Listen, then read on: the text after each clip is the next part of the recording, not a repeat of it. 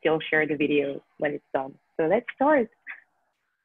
So hi everyone, and to the panelists, but also to all the attendees that I cannot see on my screen. We're so excited to have you here. And welcome to the Abolitionist Hour with CPCR and the Digital Abolitionist. So my name is Hannah, and I'm one of the members of the Digital Abolitionist team. And I will be moderating the discussion tonight with Panda, who is also a member of the Digital Abolitionist, and Kiana will be handling the questions and the chat. We were so thrilled to be joined by Micah, Herskind, and Bridgette Simpson, two extraordinary abolitionist organizers. So first of all, I will just quickly and briefly introduce the Digital Abolitionists. So we are a group of college students and recent college graduates organizing around prison abolition with a particular focus on abolishing the death penalty. We are currently using our website, thedigitalabolitionist.com, as an educational tool for abolition and as a platform to amplify voices of those who are or have been directly impacted. In the spring, we have launched a virtual art exhibit called Raw Art, which featured the work of artists on death row. You can view the exhibit on our website. In recent months, we have also organized to stop executions in the states of Missouri and Texas. And our next project, so this is a bit of a teaser, is tentatively titled Voices from Inside, and we'll work to foster discussion between thinkers on the inside and on the outside. So tonight, we are so excited to introduce you to Bridgette Simpson and Micah Herskind. Bridgette is a formerly incarcerated activist, advocate, author, and entrepreneur. She spent a decade training in the corporate arena and 10 years in the Georgia's Department of Corrections, receiving up-close training in the penal system. Bridgette now fuses both aspects of her training to educate the masses on the inequalities of the criminal legal system and the pressing need for social justice reform. Micah is a public policy associate at the Southern Center for Human Rights and project coordinator with the BARD Business Campaign. He is also one of the co-creators of 8 to Abolition, a police and prison abolition campaign which spread widely through social media this summer in response to Campaign Zero's reformist 8 Can't Wait campaign. We're so happy to have Micah and Bridgette here with us tonight. So we're going to begin with some questions that we at the Digital Abolitionist have prepared. But if you have questions, please do send them into the chat. Kiana will be monitoring and sending them on to us, and we will try to incorporate them into our conversation. So thank you to Bridgette, Micah, and Hannah, and the rest of our team who have been incredible in putting this together. Without further ado, Hannah, why don't you start with our first question? Yes, so let's start with a broad question, which is more about defining the key terms. So what do we mean when we say prison industrial complex abolition? What is your own perspective on that? And either of you can start. Let's start with Bridgette. Okay, great. Hi, everyone. Thank you all for coming. And I took the liberty of actually trying to prepare a little for this. So for me, it's the political visioning of eliminating imprisonment, policing, and all forms of surveillance. And abolition, it also creates a very organic and sustainable alternative to punishment and imprisonment. So that's what I got. Micah? Yeah, absolutely. Yeah, I think that prison industrial complex is this like big term that is hard to understand and has taken me a long time to feel like I like sort of understand it. The way the abolitionist organization Critical Resistance defines it is as the overlapping interests of government and industry to use surveillance, policing, and imprisonment as solutions to economic, social, and political problems. So not just like private prisons or prison laborers, but sort of all of the intersecting interests that propel imprisonment and punishment, including our political system itself. And so I think the way that I've learned abolition, and again, this is a framework developed by Critical Resistance, is that abolition recognizes that the system is not broken, but rather working as designed, and therefore it's in need of dismantling and not fixing because it's not broken. And so the way that I've come to understand abolition is as Bridgette was saying, both the building up and tearing down. So tearing down of systems of prisons and policing and surveillance and the interlocking forces of white supremacy and capitalism, all of that needs to be torn down. But then what are we building up? We're building up all of the systems and ways of relating to each other that we need to actually survive and thrive and be well. How, says Doreen. Yeah, I think that's a question we're gonna get into as we go. But that's sort of the way that I've come to understand abolition.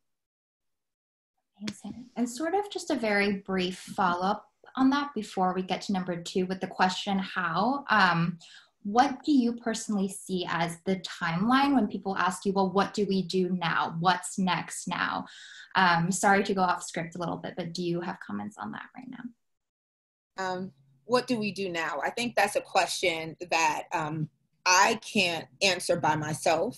Micah can't answer because it's a community that we together as a community have to envision, right? Like we have to figure out ways and to deal with the systemic racism that is, and we need to figure out how to attack it at every single angle because it all boils down to capitalism. So how can folks get the actual services that they need right now?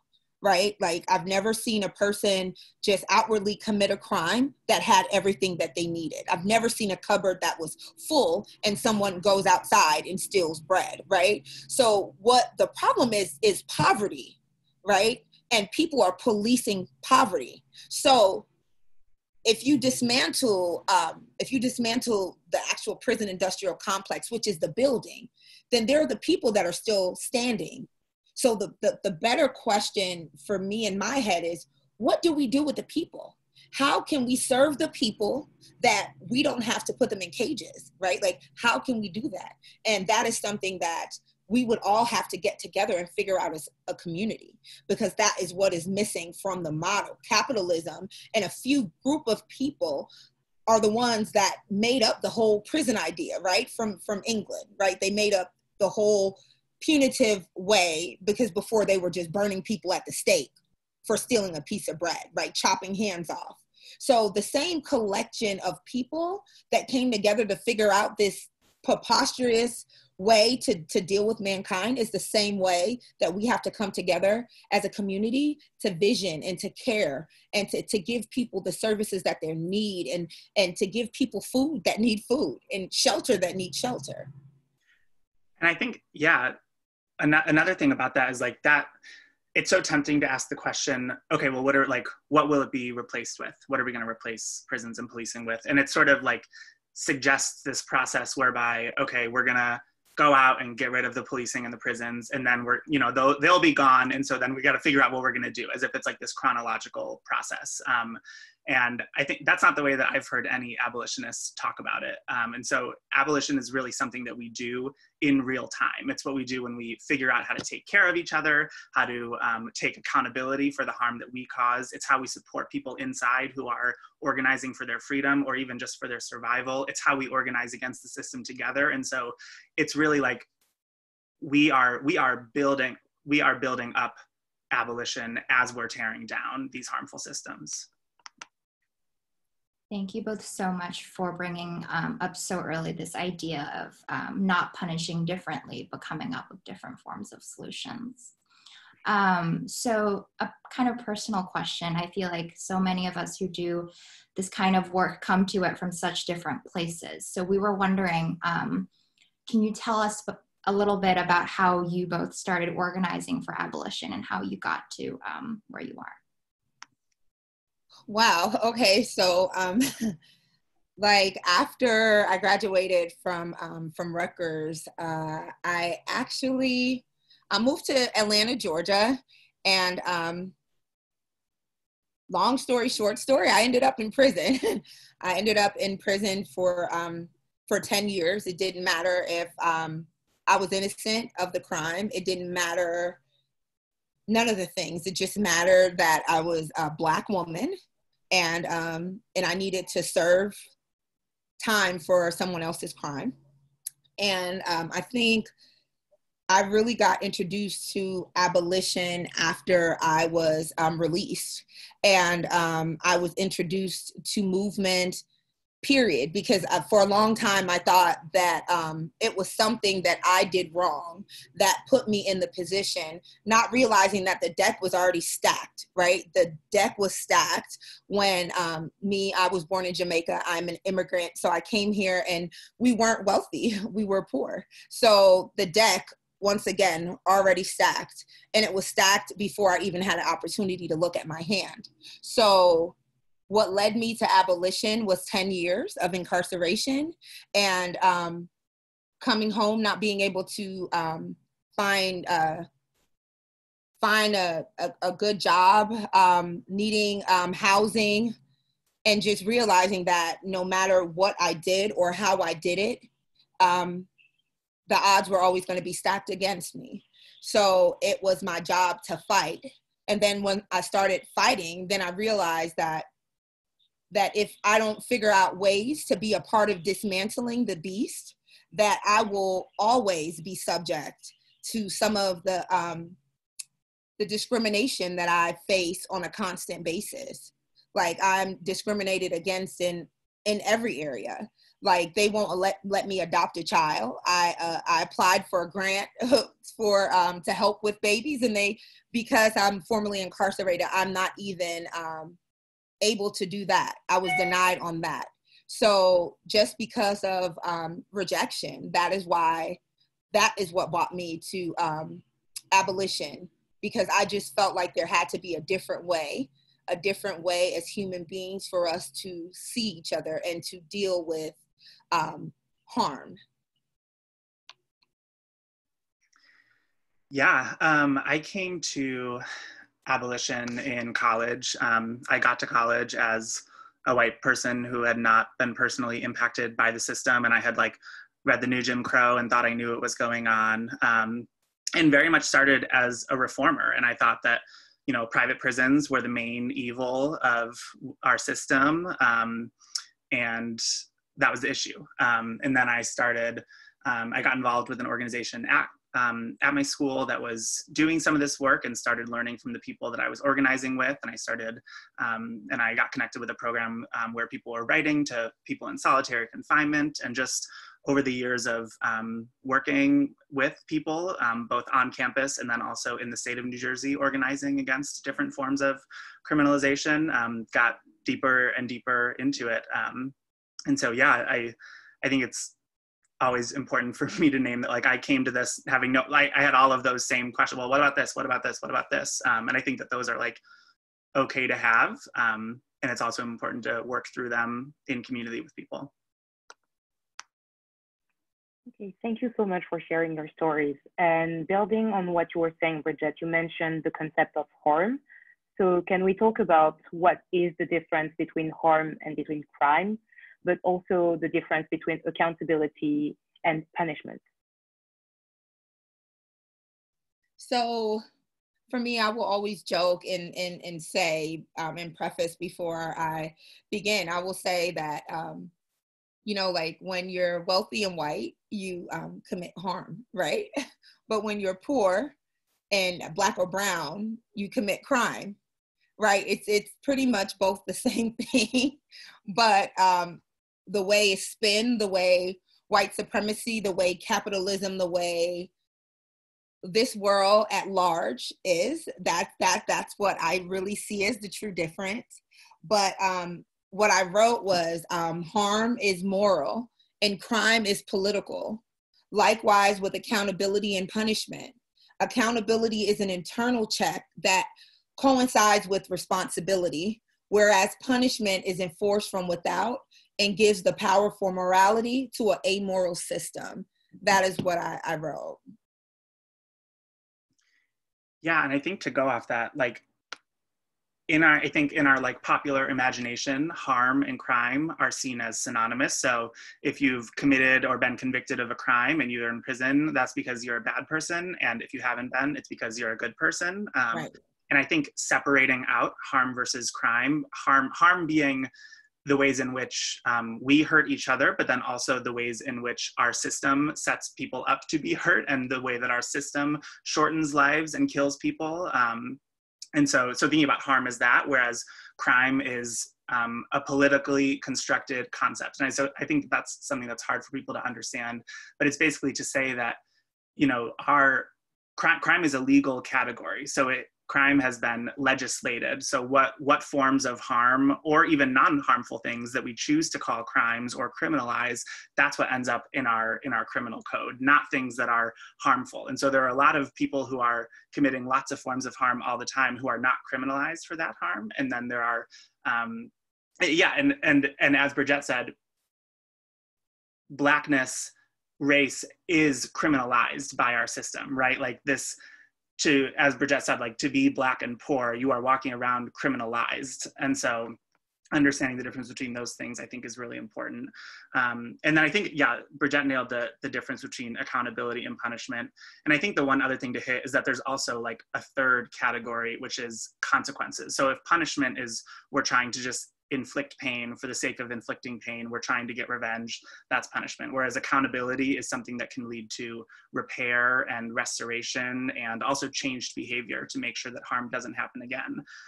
But then there's also consequences. So not everybody is going to want to be accountable for the harm they caused. And so saying, you know, a consequence of this behavior is you're not welcome in this space anymore, where you have the potential to do harm to people again, you know. Separating out accountability versus consequences versus punishment, I think, is really important. Thank you both so much for sort of slicing that so thin. I feel like those terms kind of all get blurred together so much of the time, and that's where many of the questions and the problems arise in these conversations. And so you both touched on this a little bit earlier, but I want to come back to this idea of abolition as a presence.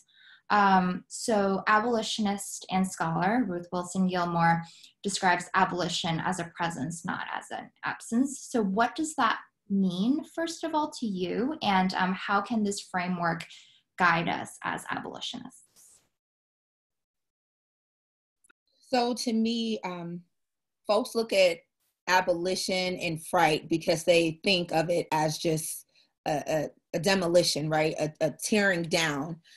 Even though that is exactly what needs to happen, right? Like the prison industrial complex, all of the complexes need to collapse, right? Because they were fundamentally based on capitalistic views, capitalistic morals, and violence, right? We can just be frank here. It was all perpetuating violence.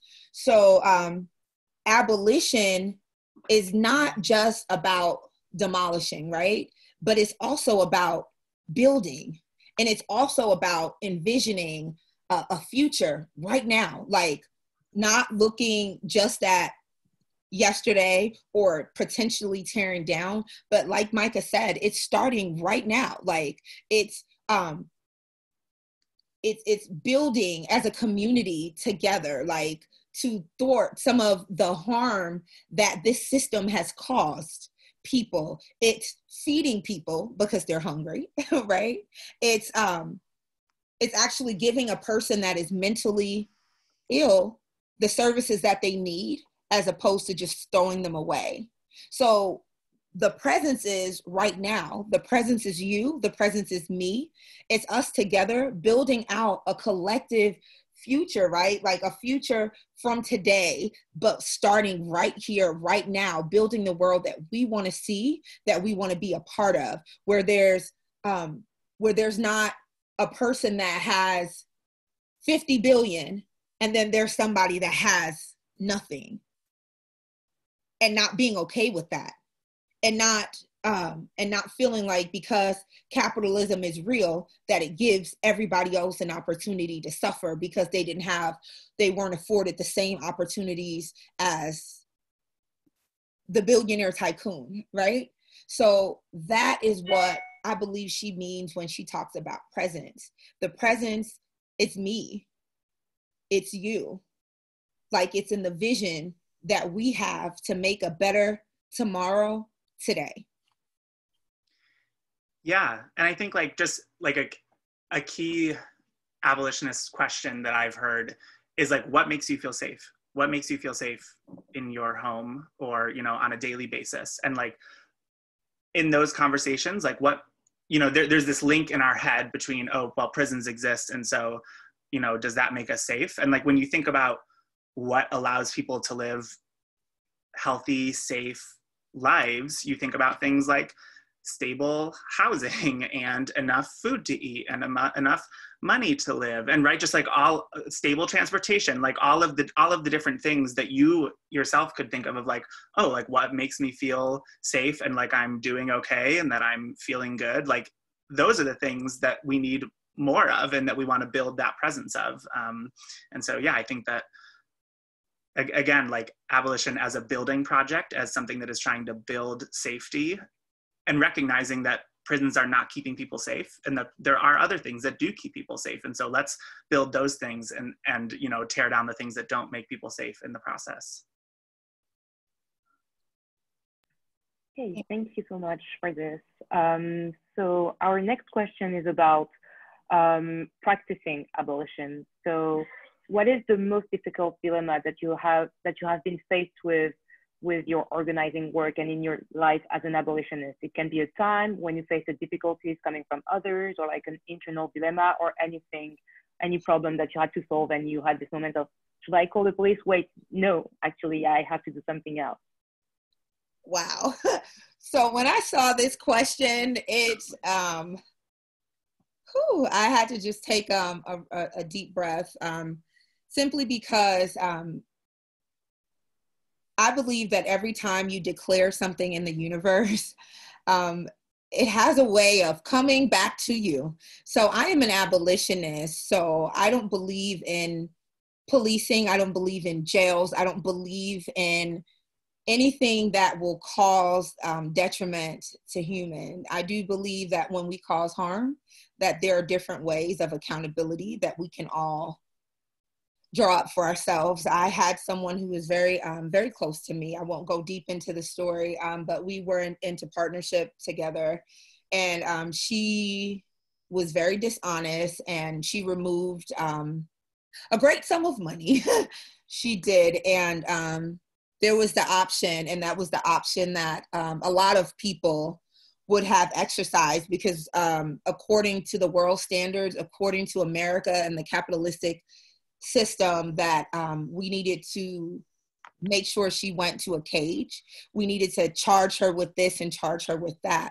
But knowing that she was a poor girl from the projects who went through foster care, who had to fight pretty much for every piece of everything that she has, and realizing that her environment created her, and we are a part of that environment, and we like to take our hands off when it's sticky, but when it's nice and pretty, we like to pet it.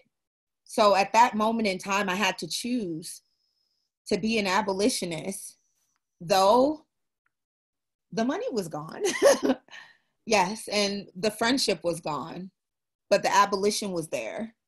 And the way I wanted to live my life, and the way I want to model my life, and the way I want to be an example to the children that I bring into this world, and to the people that are around me, that calling the police is what we were taught to do.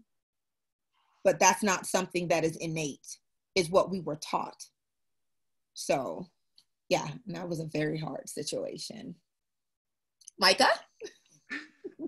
Yeah, I think it's just, you know, we have these conversations and we read think pieces and books, and all of it is really good, and like grounding yourself in the principles of abolition is really important.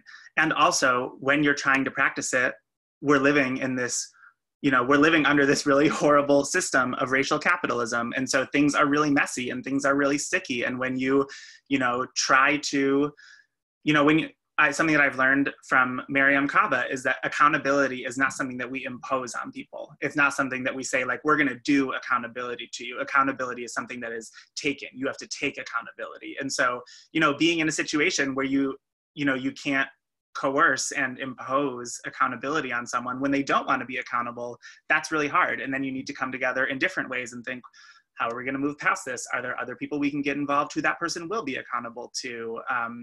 Do we have to move on and say, you know, we can't be in relationship with this person anymore? You know, it's just that all of the theory is much more complicated when we're living in this really complicated world. And so, and I think that's the reason that the principles are so important. But yeah, situations like the one that Bridgette described are just really hard. And I think you can't figure them out unless you're working with other people and able to talk and debrief and plan. And yeah, I mean, the world is horrible in a lot of ways. And so abolition isn't going to be some like clean, neat 8-step process. It's going to be something that's messy, that, you know, we're figuring out daily and making mistakes.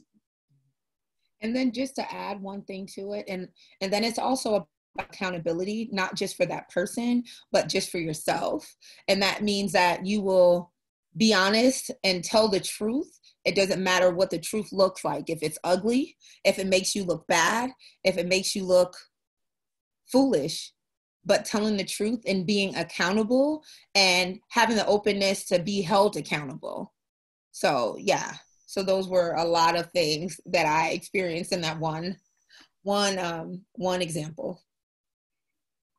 Thank you both so much for discussing how complicated and how messy it could be, because I feel like so frequently people try to argue back and try to make their case against it by pointing out the fact that, oh, like it's not doable because it's so complicated. But of course, it's so necessary that to acknowledge the messiness seems to be the first step.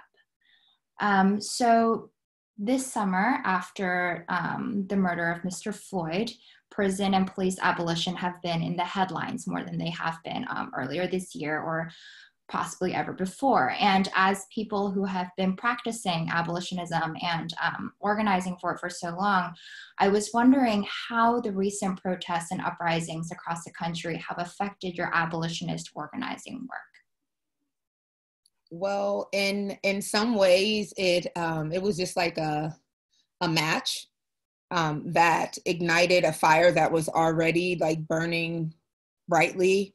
But for the first time, because it was just so many people there, because normally in the fight, it's maybe the same 50 of us in Atlanta that go around and around. Speaking of closing facilities that aren't bringing us any public safety, and we talk night and day. But after Mr. Floyd, after Rayshard Brooks, after Breonna Taylor, say her name, her murderer still is not punished. But after those three, something happened, not to mention the layer of COVID, because I do believe that COVID was actually the catalyst, because people were at home, people were unemployed, people were glued to their phones, people were glued to the TV.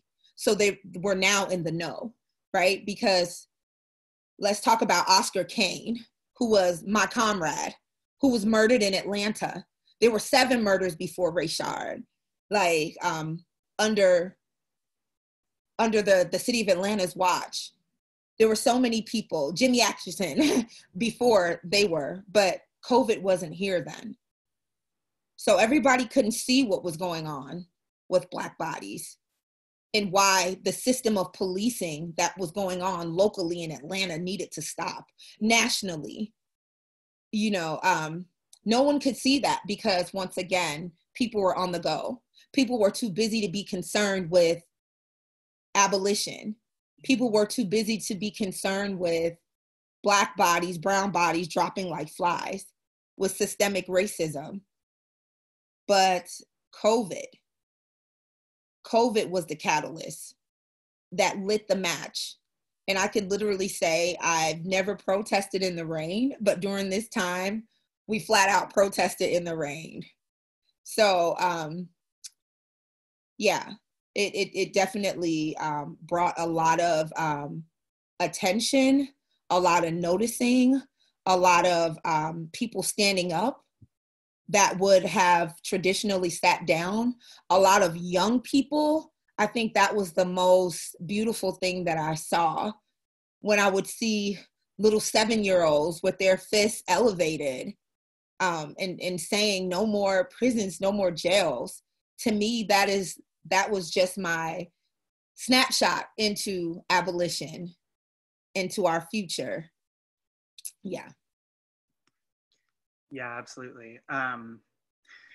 Yeah, so I mean, obviously there's so much more attention right now on abolition, and that's like a word that has been mainstreamed so quickly. And I think something that a lot of people have been thinking about in the last couple of months is how, as things go mainstream, they also get co-opted and watered down. And we've seen that in a lot of different ways. A lot of, abolitionist language that is being turned towards just restructuring and recreating the things that we're actually trying to destroy. And so we're seeing in language like reimagining policing, when really the original phrase is reimagining safety. And so I think that it's both really exciting to see a lot of people engage, because we need people. We need people working on everything.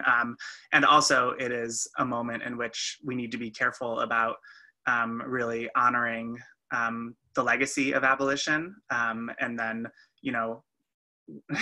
working towards a future that will actually eliminate these things rather than reproduce them in nicer or softer ways. Yeah, and so like for me personally, especially during this time, like when I came home from prison, I really hit the ground running, because like when I watched like George Floyd and the knee in his neck, like I thought about my brother.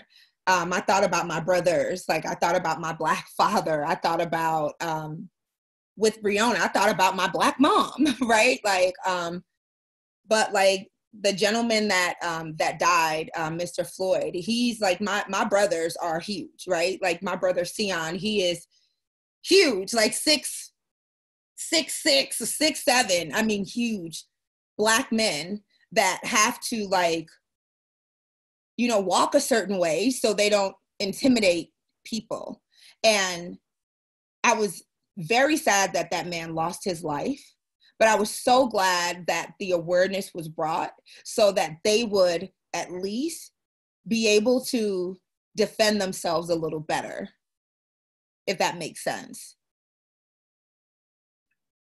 It does. Thank you both so much for sharing that with us. And I mean, if there's anything good that came out of COVID, I guess it was the fact that people slowed down and saw what they otherwise would have been too busy. We're just able to be blind to and not feel too bad about it because they were quote unquote busy.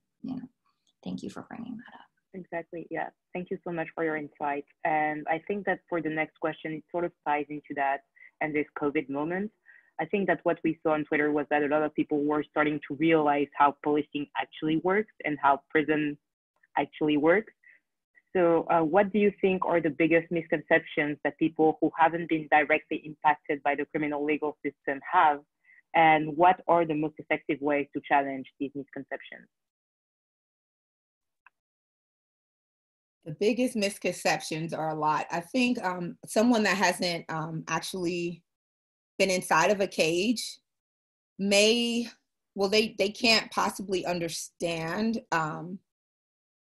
what it is like to actually sleep in that cell and to share that small space with another person, to have no privacy, like to have to be strip searched at any time, like that your body, your person, nothing of yours is yours, right? And to be broken like an animal, pretty much, and to be shackled next to one another, like literally, like people, unless you've been through it, you cannot fully understand that, you can't. And then if you have not dealt with the collateral consequences of being incarcerated or being system impacted, where you can't get a job, you can't get a place to live, you can't get your basic needs met, like because of that. Like if you're always X'd out, the highest growing homeless population is formerly incarcerated people. So what I like to keep in mind I always want to show grace to invite people into my narrative, but to be very clear is to say that, it's cliche, but you haven't walked a mile in my shoes, nor do I wish it on you. But the biggest misconception that I see is right and wrong, the perception of law and order, without taking into account the fact that the deck was already stacked against us. And it was continued to be stacked with poverty. Like when my brother was 5, 6, and he was in school, they were pretty much fitting him for a prison cell. They gave him an aptitude test. When that is what they do in Black communities, right? They give them an aptitude test to see who will fill the jail cell. School to prison pipeline. So if you don't know all the pieces, you cannot make an informed decision. Yeah, I'm gonna take the question from a different angle of, I see a lot of other white people becoming really interested in abolition right now. And so I just want to speak to them, which I think one of the biggest misconceptions is, learning about abolition, that abolition is going to be something that we do to or for people who are inside prisons, as opposed to something that needs to happen with people who are inside prisons, people who are inside, who are organizing for their own freedom or survival. I don't want to see abolition become, co-opted by white saviorism, especially from other white people who are starting to learn about this and thinking like, oh, well, we're going to go do this, right? Like that's not where abolition is going to come from. And so, yeah, I think that is a misconception that is important to name really early on and be clear about. Yeah, it's definitely not being a savior, but is helping to empower, helping folks to be able to fish for themselves, as opposed to thinking that the way that you can rescue us is to continue to give us fish, but not showing us ways to fish for ourselves, so we end up in the same poverty-ridden hole we were in the first place. Thank you both so much for these comments. Thank you. So sort of along the line of, I guess, well-intentioned missteps, I suppose. Can you both talk a little bit about the perils of reform, as we say? So in the current moment, we have seen so many calls for the release of either nonviolent offenders or those who are deemed quote unquote low risk. Could you elaborate on why this strategy is harmful? And as Ruth Wilson Gilmore says, how this system tries to, quote, move the line of what counts as criminal to encompass and engulf more and more people into the territory of prison eligibility. How can we ensure the changes we call for do not entrench the very institutions we wish to transform? I don't really think that I could say it much better than her. I just think the false dichotomies that they place on crime and punishment, I think it was definitely created and covered in reform. And I see a lot of abolitionists who say they're abolitionists, right? Who will say, oh, this is a step in the right direction, or this is the first, this is the first bite, but the next bite will be bigger. And I never see that to be true, right? Like when I work and I do the advocacy and work on policies, and I fight just the same, because one person out of prison is $1 million to me, right? So I fight just the same, even though the policies, they don't impact me, right? Like it's for people who like, what they like to say is non-violent offenders, right? Like, I think the system is violent. And I think that the way that folks are incarcerated and the way that women, even with feminine hygiene products, that's violent. The way that they do women inside of prisons. And I definitely think that they do that to keep us trapped in the hamster wheel. And reform is no way demolition. The system, it does not work. It has been proven time and time again from inception. The purpose of prisons in the first place was after the Civil War. It was, again, to extract free labor from Black people, right? So we know that when they try to say, oh, this person is not as bad because they just took a little bite to eat, but this person took a whole pocketbook, so that person is a monster. No, they both had a need. They both had a need, and they went about trying to satisfy their need differently, but it doesn't make either of them monsters. That means to give them the services that they need and stop trying to separate them. Because that reminds me of like when America gave poor white people the race promise. And that's the same thing that they're doing within the legal system. So you'll have a set of people, oh, well, I didn't do something that bad. I'm not a murderer. I didn't molest anybody. And that is all done purposely.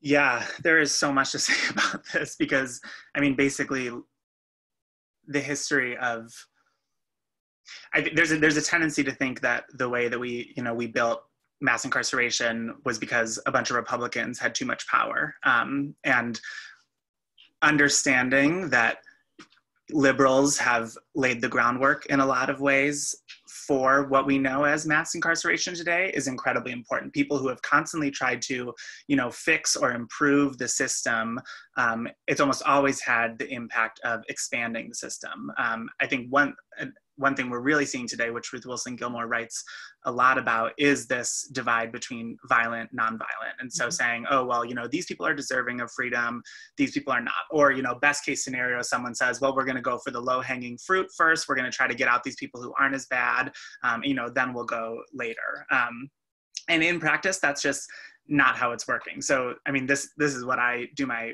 research on, actually. And so, for example, New Jersey is praised as this really progressive state that's reduced its prison population by 11,000 people since 2000. And so everyone's just like, wow, we got to do what New Jersey's doing. And then when you look at what New Jersey's done, in 1999, 57% of people who were in New Jersey prisons were there for a nonviolent offense. And today, it's over 75%. So all we've done basically through these different reforms is we've said, we actually just need to whittle down to the people who really deserve to be in prison. We just need to actually get the real bad guys. And that group gets bigger and bigger and bigger. And so even as we're campaigning in the name of, oh, people shouldn't be in prisons, we don't want to continue to do this to people, we're actually solidifying the reality of imprisonment for people down the road. I would definitely suggest Survived and Punished New York just put out this, or a couple months ago, put out this amazing report looking at some reforms happening in New York right now, and how, even under the guise of progressivism, how they're actually expanding the scale and power of the system.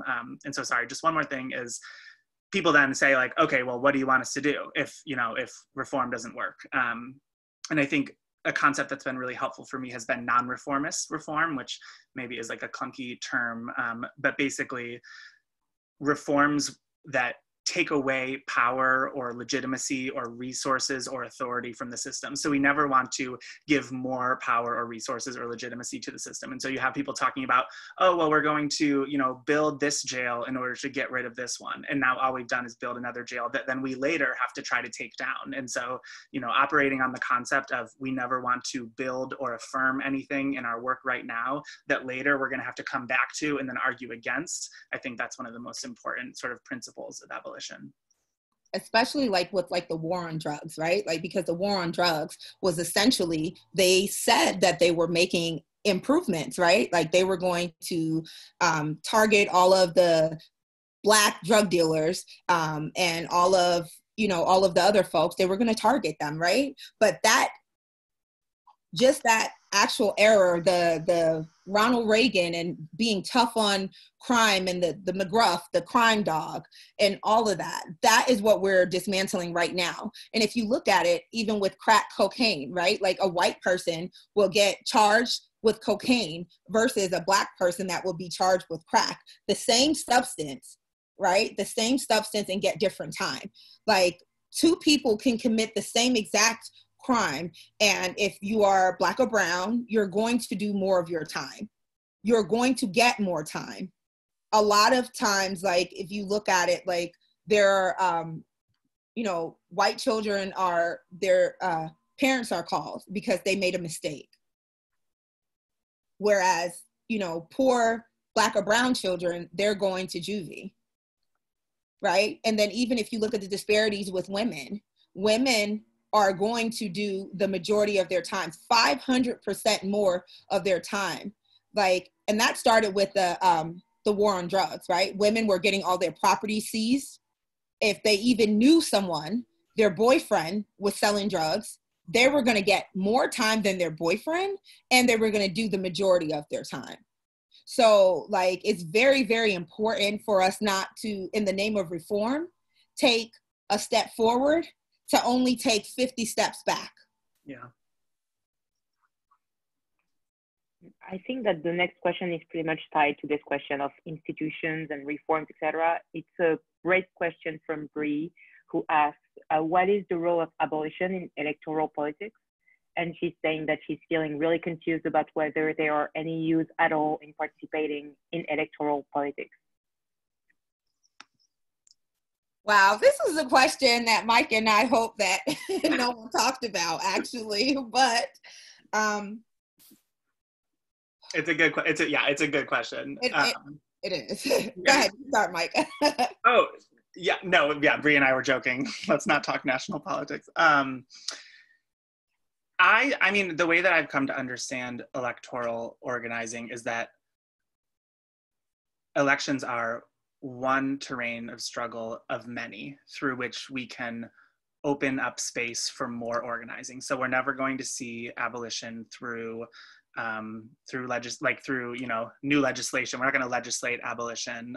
We're not going to elect the person who's going to bring us abolition. It's not going to be this top-down process. And so too often we look at like who we're voting in as like, well, that's the work we're doing. We just got to get people in. And so I do see sort of electoral politics as one area to ideally open up space for communities to be able to organize for their own autonomy and survival and expand mutual aid and all those things. And so I think it's important, but it's also like, let's be very clear that we're not, like, legislation's not going to save us. Certain elected officials are not going to save us. And that doesn't mean that it's not worth paying attention to what's going on either. So, I totally agree with Micah. And I also feel that, like, when you are attacking a beast, you have to deploy several ways.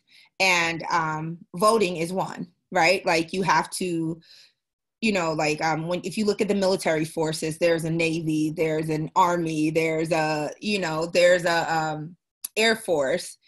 And for a very specific reason, you have to be able to attack your enemy in all fronts. So electorally, that is something that folks died for. So the importance of it, sometimes you can't tell which side is good or bad. But we can say that you exercising your right to vote on who you choose to lead and who you choose to make accountable. Because it doesn't just stop once they get into office, right? Like, most people just go to the polls and vote and just leave it there. You feel like you've done your job. But abolition says we will hold these folks accountable to us who elected them. Like the mayor of Atlanta, I know she's so sick of seeing my face because she has to be held accountable because she was elected by the people which means that she works for the people. So whomever you place your vote behind, you have to not just vote, but you have to hold them accountable. Because that, after all, that is what abolition is about, right? Finding ways, because politicians cause harm, right? When they tell you that they're going to do one thing and they go in and they do, demolish things and put up, different type of shopping centers, that's causing harm to a community who needs a school, who needs food, clothing, and this is what you do. So how do you hold that person accountable? You most certainly just don't say, oh my gosh, I can't believe they did that. No, you go down to that city hall, you go to whatever it is that's necessary, and you make your voice be heard and you let them know. And if not, then you exercise your right to do nothing.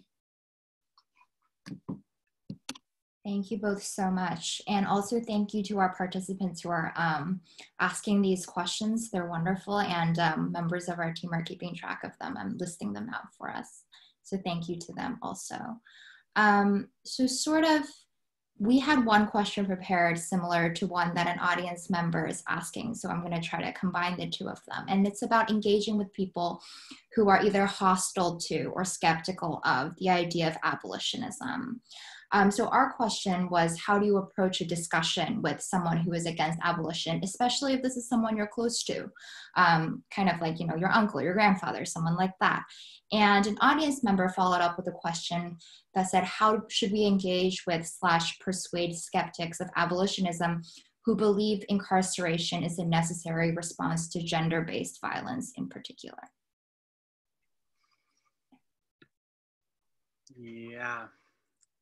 So, I mean, as someone who has had a lot of conversations with people that have gone very poorly, I'll say, I think, in these conversations, all of like the gotcha questions come up immediately, right? Like, what are you going to do instead? What about this scenario in which this person does this thing and it's really horrible? It's the worst thing we can imagine that someone does to someone. And an instinct of mine is to try to provide the answers, to say, well, this is what restorative justice is. And so this is what's going to happen, or this is what community accountability looks like. So this is what we're going to try to do. And try to give answers to each of these things. And a tactic that I've found much more useful recently is, let's just start at where we are and say, like, do we find it morally acceptable that we have over 2 million people in cages, that we have many, many more on probation or parole or under state surveillance? Do we find it acceptable that there are millions of people living in poverty? Do we find it acceptable that the police are killing, especially Black people, all the time? Do we find those things acceptable? No. And so if we don't, then we actually don't need to have all the answers for like what this new system is going to look like. Actually, instead of like me trying to give you every single answer, I'm just going to try to invite you into the conversation and say, like, well, what do you think we could do instead of calling the cops? Like, okay, like, let's think about this. So our friend does this and it really hurts someone. Like, who can we get involved in that situation to try to stop the harm from happening, to talk it out and see how we might be able to repair that harm? How can we use our imaginations? That, like, Angela Davis talks about this, so many abolitionists talk about this, is that it's a very imaginative project. And so actually, like, inviting people in to try to answer those questions together, because we know what we have right now is completely morally unacceptable. I think that's one tactic, is saying, like, yeah, I don't know, I don't have all the answers. I just know that what we have right now is reprehensible. And so let's try to figure out something else. So I don't think that I could say it better than Micah. And that is the truth. Like, with abolition, it's the open-ended question that we get to answer together, that we as a community get to build out together. I know that me serving 10 years, it didn't reduce any type of public safety. It didn't help me. The whole theory of that it will be some type of the Department of Corrections, or there will be some type of reform, or that is just false. So what abolition is the invitation to the presence, the invitation for us to build and vision together. That means that if you see someone that's hungry, let's get together and let's go and feed that person. If there's someone without shelter, let's get together and figure out how we as a community can do that. See, prison and jail, the prison industrial complex at large, it really just hides societal problems. It doesn't fix them. Because if they're a person that is addicted to drugs, if they serve 20 years and they did not treat their drug addiction, they will continue to be chemically addicted. So abolition invites us all into the narrative. So that's what I do. I invite folks into the narrative. And a question that's come up specifically a couple times in the chat and in the questions is, what about sexual assault specifically? And that's a really, really important question. And I definitely don't have all the answers. I think that's another place where we can start and say, does what we have right now, does that handle and prevent sexual assault in a way that's acceptable to us, right? We have, if prisons kept us safe or stopped sexual assault, you would think that we would probably live in the safest country in the world, as the country with the biggest prison system in the world. And yet prisons themselves are sites of a lot of sexual violence, and we have rampant sexual violence, most of which is not reported to the police outside of prisons. And so, again, I think that's a really important question, and there are a lot of people doing work around that. So the book Beyond Survival is really, really good. The book The Revolution Starts at Home is also worth reading about community accountability and transformative justice and restorative justice. Those things are all being, experimented with in real time. But again, I think we have to start from a point of recognizing that actually what we have right now is not working. It's not stopping sexual assault. And so again, let's think about how we can actually prevent it from happening in the first place. Thank you. I think so we have this really fast. I'm sorry. We have this question from Madison. It's quite long, so I'm going to try to summarize it.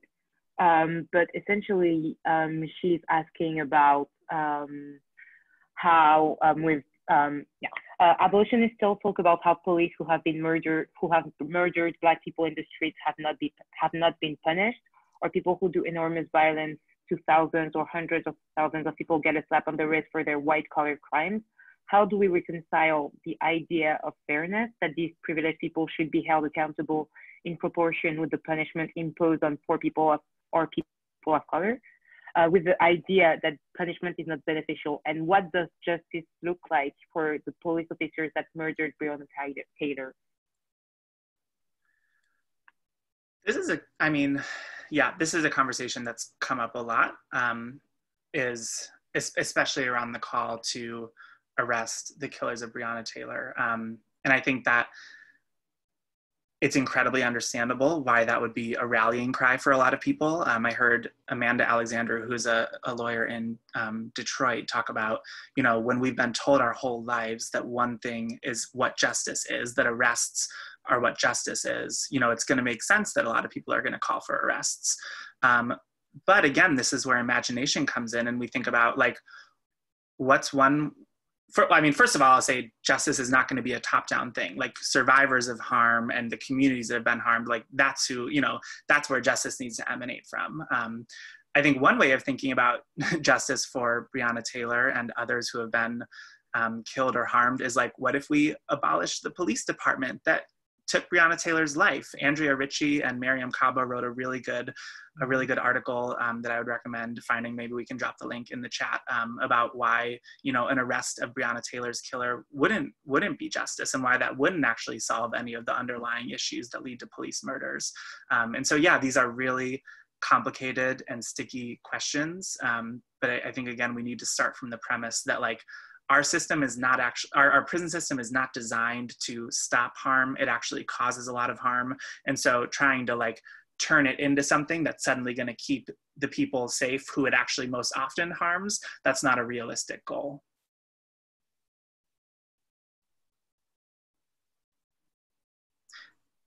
Wow. So I think that police and the system of policing is what killed Breonna Taylor.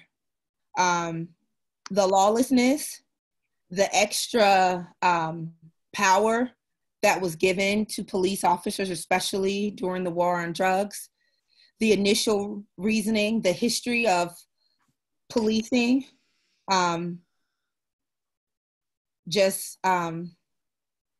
convict trading, all of the things that the history of policing brings. The KKK having so much power within the police force. Just policing is what killed George Floyd. And it was the buy-in into policing that continues to kill us. It is the fact that we've been taught, right? Like, though people say Willie Lynch, that was fictitious, that he was fictitious, but the person that wrote it was very real. And the impact that he left was very real. Says if you teach the mother, she will teach the children. So the fear that is perpetuated and taught through generations of generations, the trust that is given to police officers by generation and generation, that is what is killing us. It is not improving public safety. So policing, the system of policing, that is what slayed Breonna. Yeah. And the lack of accountability and just the blue shield that those folks stand behind, and the lack of accountability, it's just disgusting. And the other part of that question that I forgot is thinking about white collar crime, and so all of that goes completely unpunished, or is actually often is not even illegal in the first place. And so I think thinking about economic exploitation, all of the wage theft that happens, the fact that we have a system in which immense wealth for just a few people is premised on the immense poverty of many millions more. Like, you know, that harm that people are committing, like, would it make people better off if we just put those people in cages? Like, no, maybe justice for that would be like redistributing all of their money, right? Like, not having a society in which we have billionaires or million, you know, like, so just being more creative and like what actually would stem the harm, as opposed to like, well, you did something bad, so throw you in a cage and then we'll forget about it. Thank you both so much for those incredible answers to a question that I feel like is not asked enough, and is something that I really want to talk to some of my own friends about. So this is kind of interesting. I feel like recently a lot of public figures have been talking about, well, what is the image of a world without prisons? What is the abolitionist ideal? And people have been saying, well, it looks like a white suburb, right? But so the question is, from Jason, could you talk about, taking from Tomorrow Nopper's article, Abolition is Not a Suburb, why the image of safety in white suburbs is not exemplary of the abolitionist imaginary? Because it's not inclusive. Abolition is inclusive.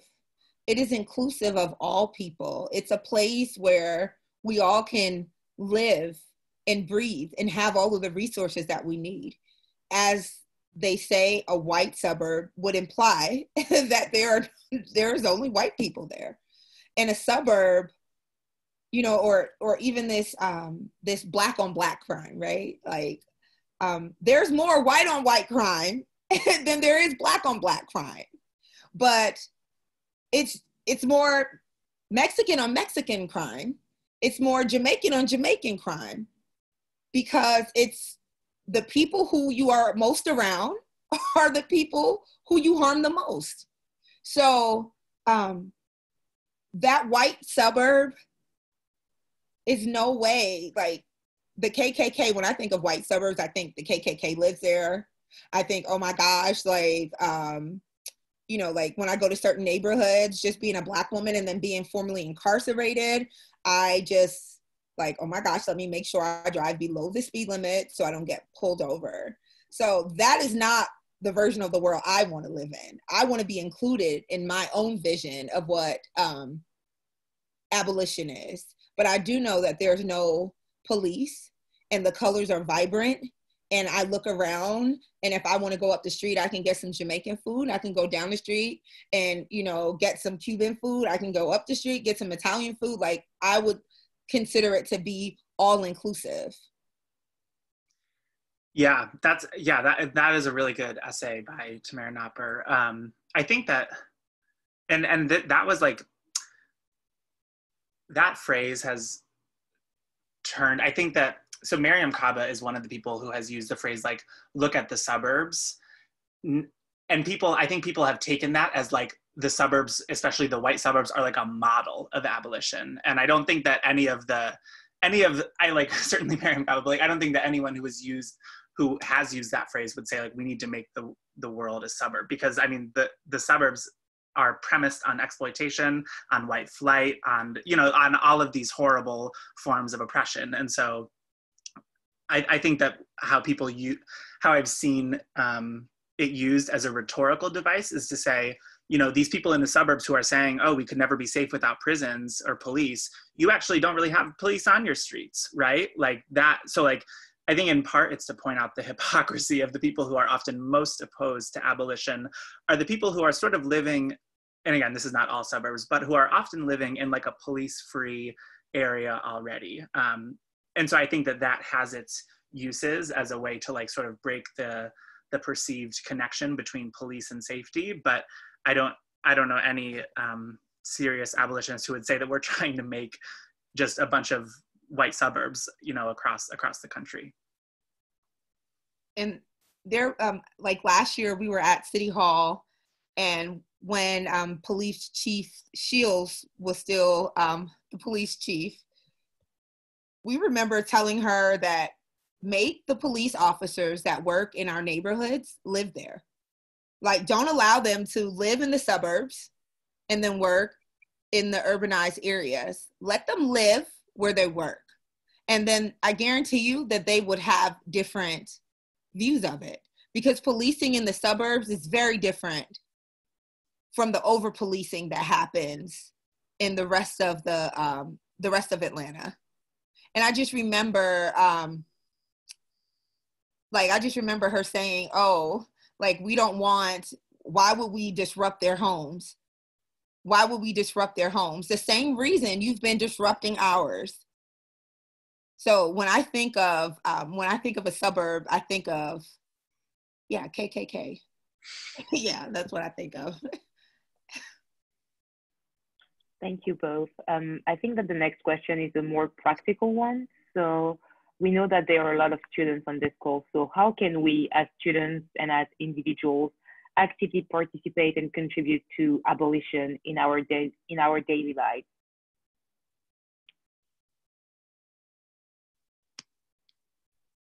Well, I think it's important to just get involved, not in just the ideal of abolition, but in actual abolition, right? Like, because a lot of us read books and articles and romanticize of this world, but we're not ready to get our hands dirty. And what that means is if someone steals something from you, the first thing that the abolitionists might do is call the cops. Like, oh no, they stole. But it means getting your hands dirty. It means to get involved in mutual aid projects, right? Like to get involved in letter writing campaigns. It means to actually not just think about this system, right? Because the system that we wish to abolish is the prison, right? But what about the people?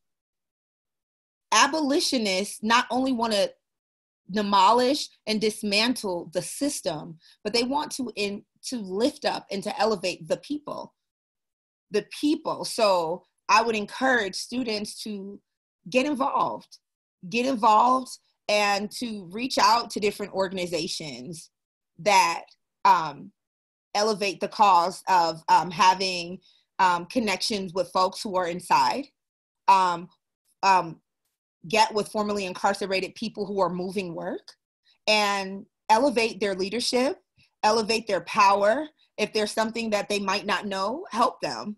So for me, that is the way I feel like you have to roll your sleeves up. And at some point, reading is just not, enough. It's fundamental, but it's not enough. Yeah, I feel like back when in-person panels were a thing, there's like, at the end of the panel, everyone, there's always someone who comes up and says, well, what can we do? Because they just learned about this horrible thing that's happening. And so it's like, what can we do? And often like the subtext behind the question is like, what can I do in the next 15 minutes or the next day to make myself feel a little bit less bad about the horrible thing I just learned about? And like, the fact is, it's going to require like a life orientation shift for people who really want to change something. And so like, if you're a student, who's organizing on campus? Who's organizing with the workers on campus? Who's organizing in your city? Can you support them? Universities have a lot of resources. How can you take the resources from your university and direct it into the community and into the people who are doing work there? Like, there are very concrete ways to try to redistribute resources, to offer research capacity, to, all of the things that students can do. You can be on the front lines. You can join an organization, look at who's doing the work in your city, right? Like, there are a lot of ways that we need to be taking action as opposed to, reading about, and the reading is important too, like being in community with people and doing political education work and pushing our boundaries is really important. But at the end of the day, all of that is for nothing if we're not, getting involved in some way. Thank you both so much. And the Digital Abolitionists, our team, we don't pretend to know everything in any way, but if you would like to get involved and are unsure why in long-term projects or in local organizations, please do email us or message us on Twitter or something like that, and we'd be happy to talk to you about ways that you would like to get involved, especially if you're in college, because many of us are college students, and that's what we know best. So please do reach out if you're looking for ways to get involved.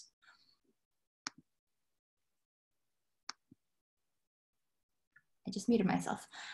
So this is a question for you both, and we were wondering, we talked about sort of your brief bios at the very beginning of this talk, and I was wondering if you could both talk a little bit about your biggest upcoming projects or current projects related to abolitionism and ways that you're getting involved.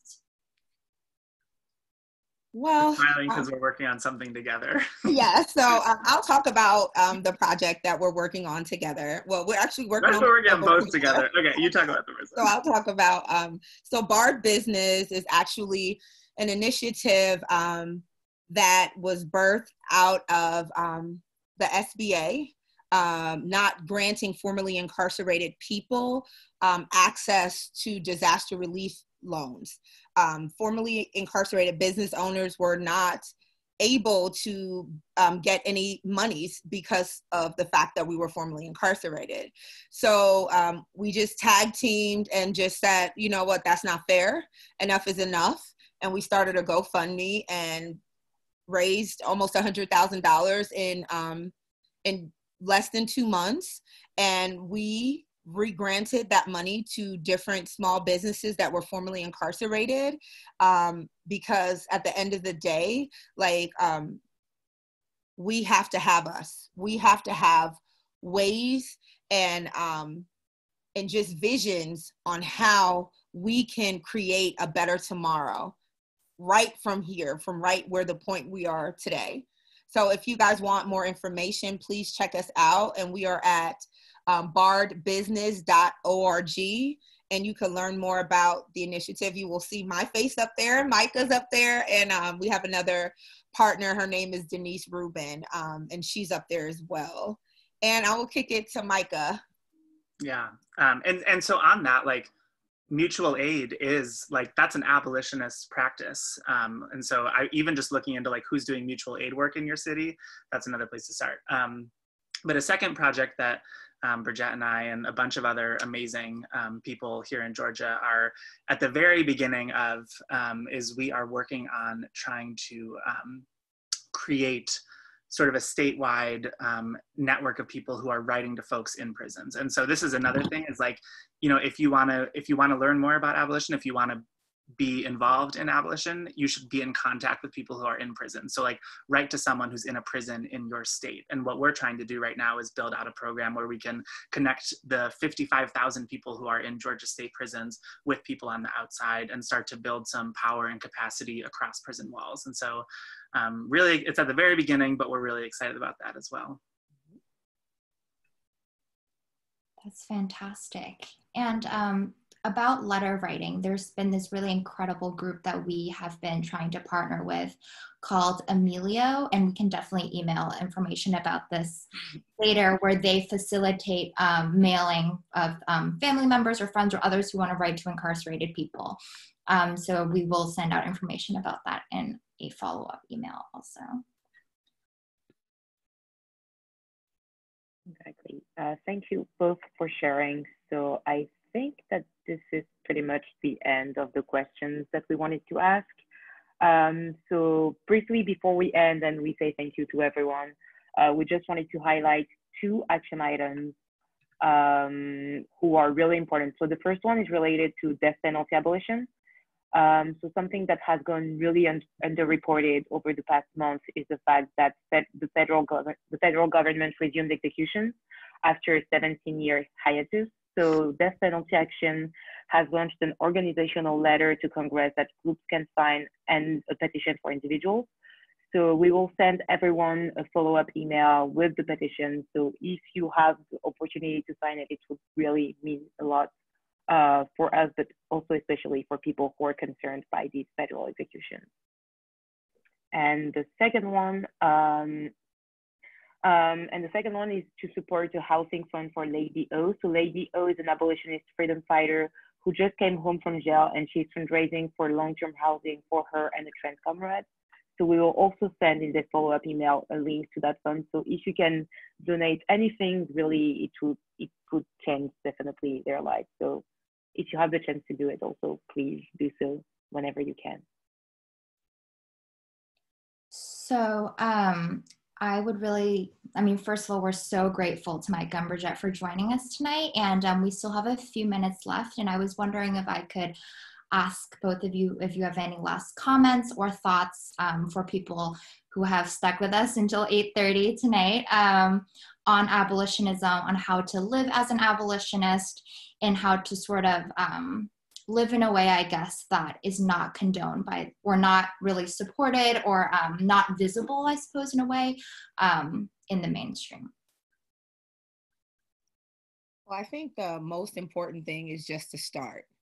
Like, there's no perfect project, there's no perfect time. You just, you see someone that needs your help, you help them. And that's how you just start. And then, then it's something very addictive about helping your fellow man.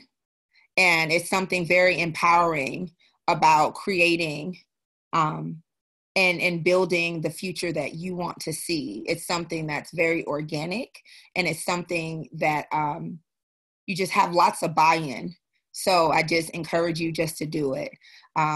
Ms. Gilmore says, one thing you have to change is everything, right? So, and I invite you to help someone, and that will change everything for you.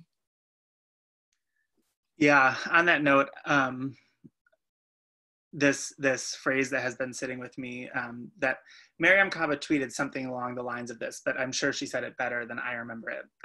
But she tweeted something along the lines of, the gap between your values and your actions is where justice goes to die. And so thinking about that in terms of like, how are we living out our values and practicing this? Who are we working with? How are we, again, just like getting involved, getting started, moving from like the book to the streets, while recognizing that like we also need to be in the books, and we also need, we need everything everywhere. And so, yeah, just look at who's doing the work around you and see how you can support.